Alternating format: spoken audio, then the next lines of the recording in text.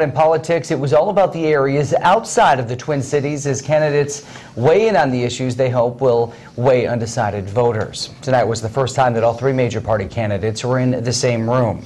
Governor Mark Dayton, Republican challenger Jeff Johnson, and independent candidate Hannah Nicollet met in Rochester for the state's first gubernatorial debate. ABC 6 News reporter John Decott was there and has full coverage in our top story. It wasn't quite a full house Wednesday, but with many ardent supporters in attendance, the crowd was eager to hear from their candidates.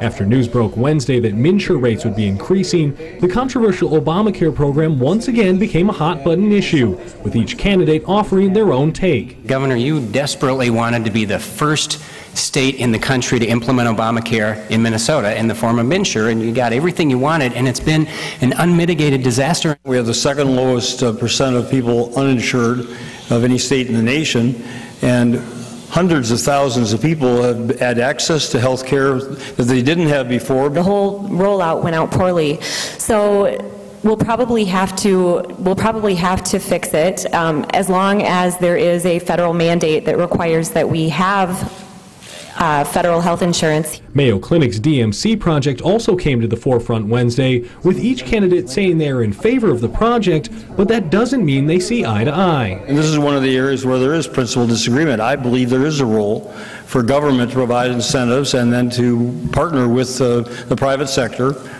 in order to make these projects happen. I would have had a difference of opinion on the definition of infrastructure. I've been very clear on that with respect to this bill. Had I been a legislator and not able to change it, I likely wouldn't have supported it. But of course, the debate all came down to the economy, with Dayton touting job growth, while Johnson said the tax system needs to be changed to create a more business-friendly environment. You are going to see me working hard to reform our taxes. I have a strong belief that the tax system should be low, broad, and simple. And almost any economist will tell you that that's what you need to do. We have spending under control.